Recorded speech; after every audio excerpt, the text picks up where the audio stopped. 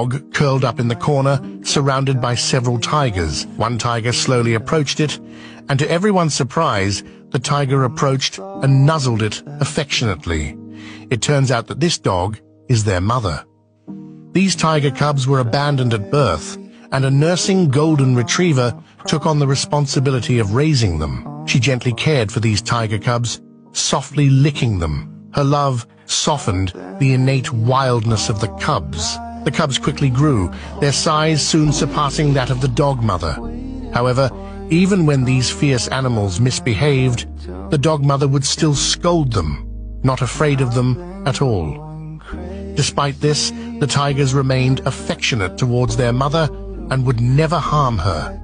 Whenever conflicts arose among the tigers, the dog mother would step in to mediate. When a tiger attempted to retaliate, it would quickly withdraw its claws in her presence. In front of her, these powerful tigers would transform into gentle cubs. Now that these cubs have grown, they are strong enough to protect their mother.